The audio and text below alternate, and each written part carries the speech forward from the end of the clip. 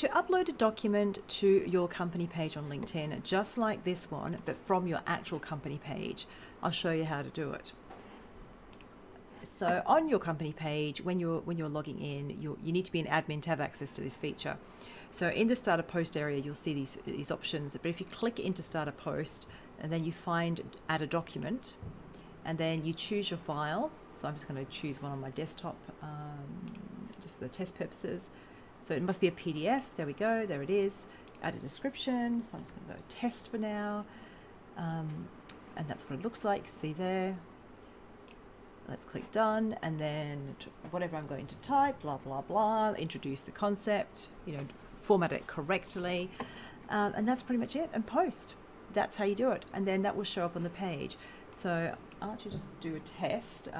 Whoops, let me just go out of there.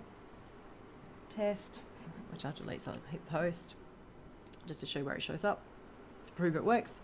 There it is. And then being a document post, you can now scroll sideways, which is really good for the algorithm, because if you can capture attention and hold the attention, and there it is. So that's from the admin view. So then to look at what it looks like from a general viewer, go to the top right, viewers member, and then we're looking down here, and it's the first post here. It also will show up under posts in the feed, and it will also show up under its own tab of documents. There it is, and that's what it looks like. So that's how you do it directly from a page. Let me know if there's any problems with doing that. Sometimes LinkedIn does have glitches, but hopefully this solves your problem.